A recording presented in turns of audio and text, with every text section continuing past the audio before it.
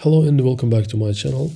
In this tutorial, I'm going to talk about curve fitting with SciPy curve fit function. The SciPy API offers a curve fit function with its optimization library for fitting data to a given function. This method utilizes nonlinear least squares to fit the data and determines the optimal parameters. In this tutorial, we'll briefly explore how to use the curve fit function to fit curves by employing various fitting functions in Python. We'll begin by importing the necessary libraries. Here we use NumPy, SciPy, and Matplotlib libraries. We need a test data to implement curve fitting in this tutorial. We can define a simple X input and Y output data for this purpose. Feel free to use your own data instead.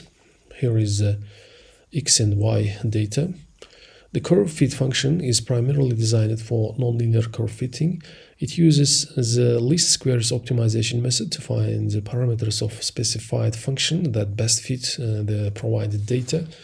We'll define multiple functions to use in the curve fit function and observe their differences in fitting.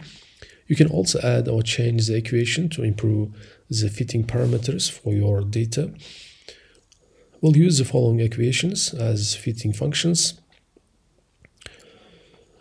We can express them in Python as shown below. Here we need to provide X and ABC parameters.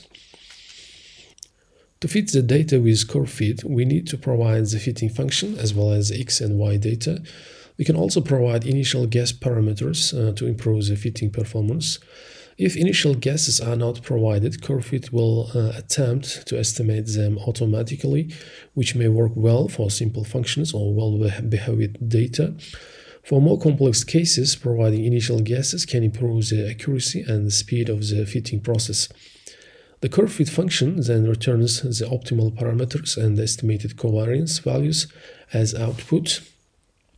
Here is an example of using the curve fit function. Here we have to provide the fitting function and the X and Y data, and it returns parameters and the covariance value. You can check the outputs here. Now we'll begin fitting the data by setting the target function as well as X and Y data into the curve fit function. We'll extract the output data, which contains the parameter values for A, B, and C. Since we are not using covariance values, we can skip that step. Then we'll calculate the fitted Y values by using the derived values of A, B, and C for each function. Here is how to use curve fit. We provide the function, fitting function, and X and Y data, and from parameters we'll extract ABC, and by using ABCs we can calculate Y fitted data. Finally, we'll visualize the result in a plot to assess the difference visually. Here is how to plot in a graph. This is the result. The blue dots are original data, and the others are the fitted results. It's a good idea to experiment with different fitting functions and select the appropriate one. So you can choose the appropriate fitting function for your analysis according to your behavior of your data. That's it for this tutorial.